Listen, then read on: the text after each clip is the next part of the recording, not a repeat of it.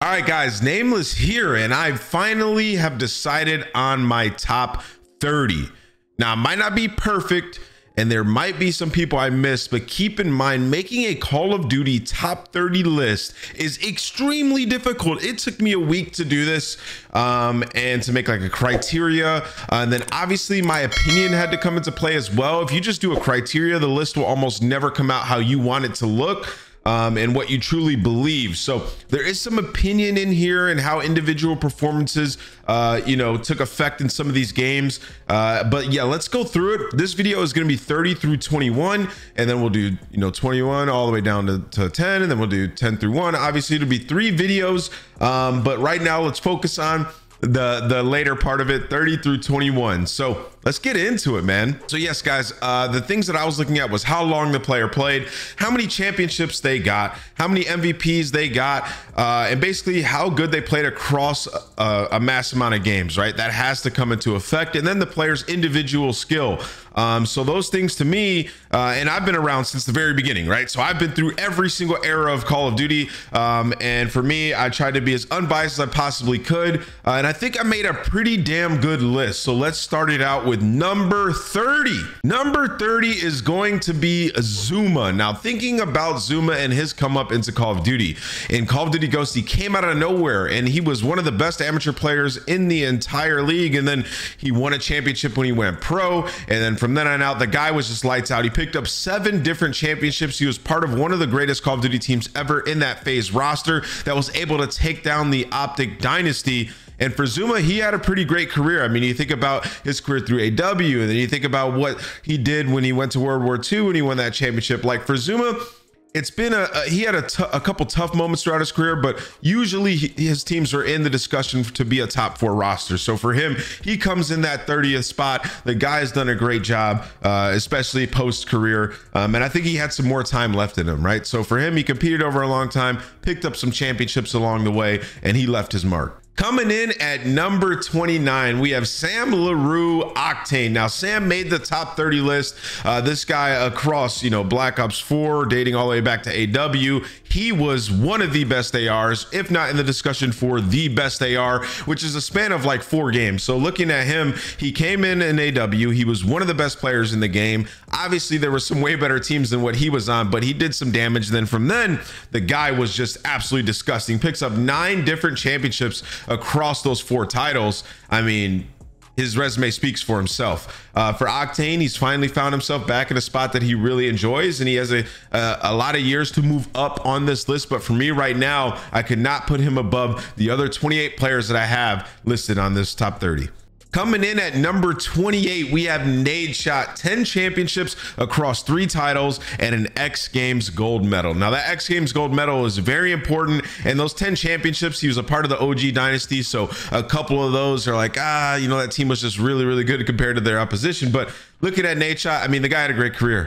He was very good at Ghost. He had some success in Black Ops 2. And he was just a good player, man. Like, people like to hate on Nadeshot, but if you go back and you watch some of the search and destroy games that he had, the guy was able to take over in certain moments. Like thinking about Call of Duty Ghost, thinking about regionals, they almost didn't make it to champs. If it weren't for Nadeshot going off on that Freight S&D, they wouldn't have made it. So there were moments where he literally single-handedly dominated for the squad to get them into a great position. I mean, he's got a top 4 at the Call of Duty championships. He's got the COD in Ghost, and he's got the COD XP win, which obviously it was a little bit weird with the rules, but he still won that tournament. So what he did in Call of Duty and being a pioneer and having that amount of pressure, no other player in the history of COD outside of Scump has ever experienced the kind of pressure that Nadeshot experienced, and to still pick up 10 championships and an X Games gold medal, really impressive. You got to give him his shout. He deserves to be in the top 30. Anybody who says otherwise is completely wrong. I've watched everyone play, and I know Nadeshot was very good during the time that he competed.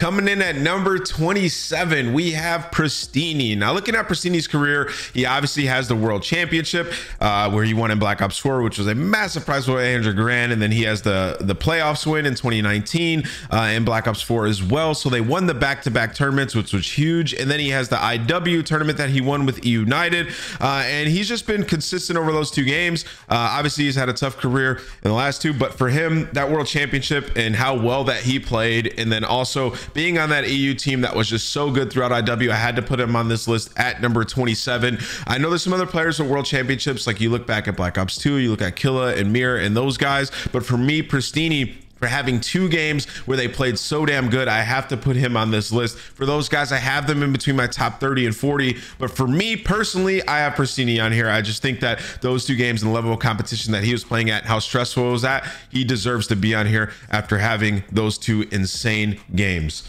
Moving on, at number 26, we have Proofy, a player with 6 championships across 3 titles, an X Games gold medal, a 2013 champs runner-up, and an 8-year tenure. Now for Proofy, the last couple years of his career weren't too great, but he played for so long. And the reason that he deserves to be here and in this 26th spot is because you look at Proofy's career. You look at the beginning, he was one of the best players, if not the best player in Black Ops 1. And then he moves on to Black Ops 2, where he was one of the better players in that entire tournament. He had that crazy moment on that raid hardpoint to push it to the world championship. And then he won an X Games gold medal going into the next game. Their team was in contention throughout the beginning of the game. Like, Proofy has just been a dog, man. He was so good, and people forget how individually talented this player actually was. So for me, I thought about putting him a little bit higher on this list, but he just didn't pick up as many championships as he probably should have throughout his career. But either way, he's a top 30 player. Undoubtedly, unequivocally, he deserves to be here. So Proofy coming in that 26th spot. Number 25, we have Enable, 10 championships across 3 titles. I mean, let me just pull up Enable's career real quick, because Enable, a lot of you guys might forget because he's the funny guy on 100 Thieves, or you maybe didn't watch back then, but this guy was an absolute beast. He came from Halo. He's a multi-FPS legend. The guy won CW Anaheim 2019, CWL London 2019. He won the Pro League playoffs in World War II. I mean, he has a championship in AW, 2 championships in AW, 3 championships in AW, 4 championships in AW, 5 championships in AW. The guy is just absolutely disgusting. He came in and Ghost, didn't have a lot of success. Then from then on out, he was like into the discussion. No doubt his teamwork, his level of communication that he played at, what he brought to a team, like he brought some intangibles. So for Enable, he 100% deserved to be here. He got dropped from his team in World War II, bounced back, joined another team, and won championships. Like, you can't deny this guy. Whether he was good at search and destroy or not, he was an extremely good respawn player. He knew how to win championships with the right squad. So for me, comes in at number 25. Now, number 24, this was super hard for me to place because I thought this guy should be way higher, but he has a lot of time left in his career and he could definitely move up. But for me, it's Kenny coming in at number 24. 5-time champion, 2 champs runner-up placings. The guy deserves to be here. I mean, you look at his career, and it might not be that long, but he has the back-to-back championships in World War II. Not a lot of people have won back-to-back championships. He's won 5 championships total. He's gotten 2 top 2 placings at the World Championships on the biggest stage. He's just insane, man. And then he has a case where he's the best player in the game. Like, look at World War II. Best player in the game, no doubt, in that TK roster. You look at this last game that we just had, and he, at one point, he was lighting it up. He was looking like the best they are in the world, but his team just wasn't doing too hot. So for Kenny, the individual talent, it has always been there. The championships, they have come, and he's made it there in the World Championships. It's about knocking down that title. Once he gets a world title, he shoots up the list a little bit. But right now, 24, I think, is a nice place to have him. Coming in at number 23, we have Hook. 4 championships, 1 world title.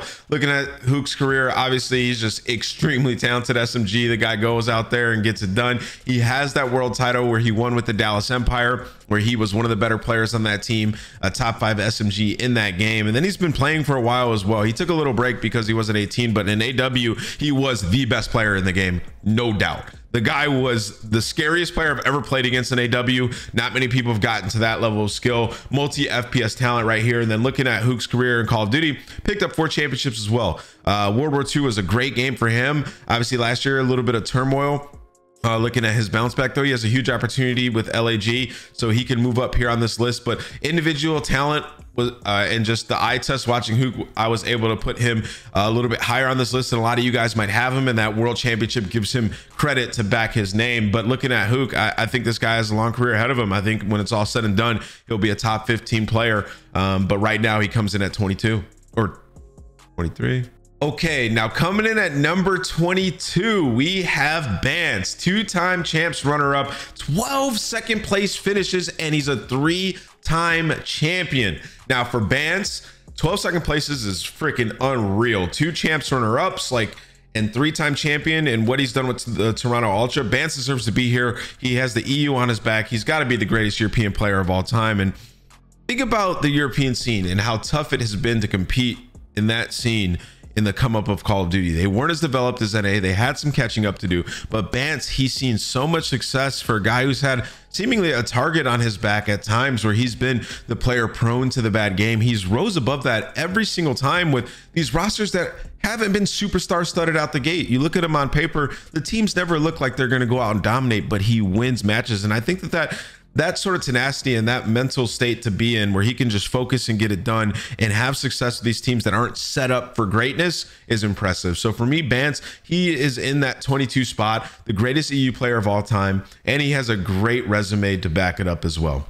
Coming in at number 21, we have Big Timer. Now, a lot of you guys think that he should be a little bit higher than he is, like top 10 all time. He's not a top 10 player all time, I'll tell you that, but he is in the top 30, and he comes in at 21. He's a 12-time LAN champion, 3-time online champion. He's the COD XP champ, and he's a pioneer. I mean, Big Timer was so talented. He was one of the versatile players who can do it with any weapon. One of the first to be able to do that, by the way, and he was the best player on his team for quite some time. So for Big Timer, comes in at 21. He quit before I think he quit a little bit too early. He just wasn't having as much fun.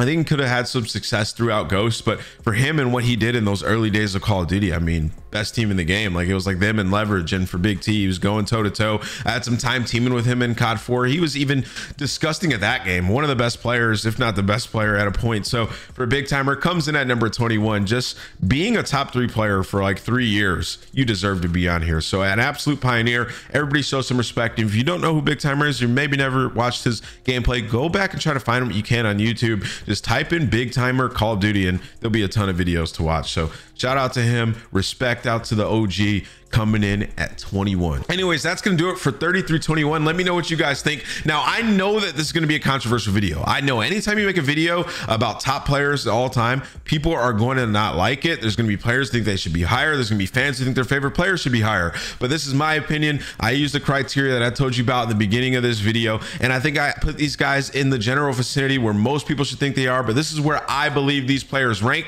In the next video, we will go down 20 to 10. It'll be lit, and then we got one more video after that to announce the top 10. I hope you guys enjoyed it, man. I was really stressed making this video, but it's fun to finally see these names on a list and get it out and see what you guys think. Make sure you guys leave a like. I know a lot of you guys watch the videos and you don't like it, so leave a like. It helps the video a lot, and I'll see you guys in the next video.